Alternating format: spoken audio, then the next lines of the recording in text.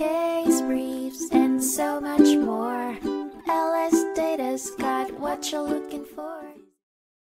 In 1938, the Supreme Court of the United States heard the case of Missouri ex Lloyd Gaines v. Canada, which centered around the principle that states cannot treat their citizens differently based on race, and that everyone must be provided equal protection under the law.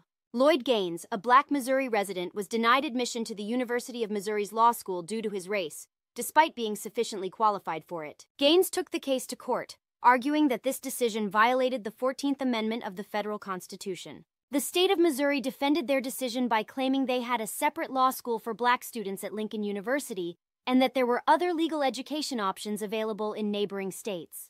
The Supreme Court agreed to review the case after the Circuit Court denied Gaines's writ, and the Supreme Court of Missouri affirmed their judgment. Upon review, the Supreme Court ultimately ruled that Missouri's denial of admission to Gaines based on his race was unconstitutional.